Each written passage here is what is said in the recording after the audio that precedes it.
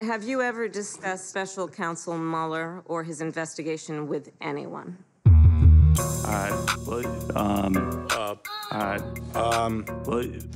Could you repeat that question? Has the president or anyone at the White House ever asked or suggested that you open an investigation of anyone? Yes or no, please, sir?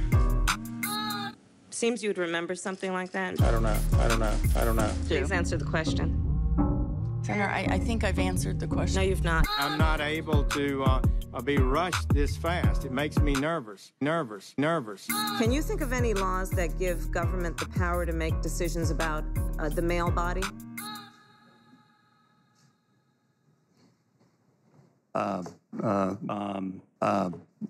not thinking of any right now.